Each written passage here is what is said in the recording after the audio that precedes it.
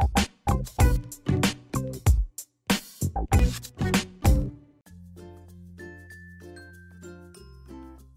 Michele Hilmes. I'm a professor emerita from the University of Wisconsin-Madison, the Department of Communication Arts, specifically our Media and Cultural Studies program there. Was fortunate enough to receive last night the Distinguished Career Achievement Award from the Society for Cinema and Media Studies, which is a huge honor. I cannot believe that I was awarded this honor, and so this is a really wonderful moment for me. I've been coming to SCMS conferences and have been a member since 1985.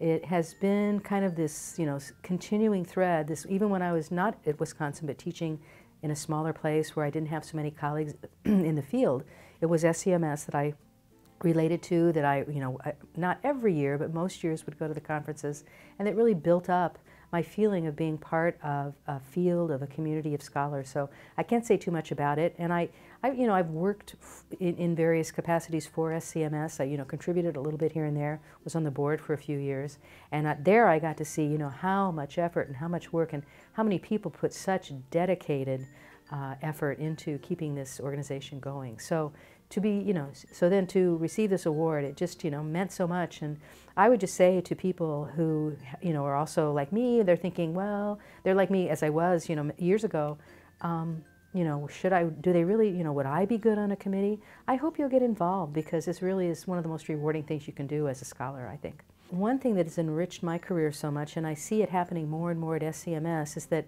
we Americans tend to get stuck in our little American box. It's such a big country, we have a huge media industry, and so sometimes it's hard for us to recognize how much is going on outside of the United States and how important those relationships are. And I've seen that develop a lot over the years at SCMS. There's more and more panels that have, not only films from other countries that American scholars are studying, but also people from all over the world coming and presenting their work here and getting to know. And I think that is just such a great thing to do.